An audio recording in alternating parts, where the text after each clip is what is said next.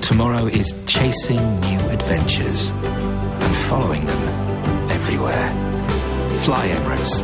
Hello, tomorrow. Minister of Environment and Renewable Energy Susil Premajayantha says that steps will be taken not to issue permits to miners who do not close up mines after concluding mining activities. He made this statement during a ceremony held in Ratnapura yesterday in line with World Environment Day. During the event, which was held in the Kuruvita area in Ratnapura, steps were taken to close up several old mines and plant trees.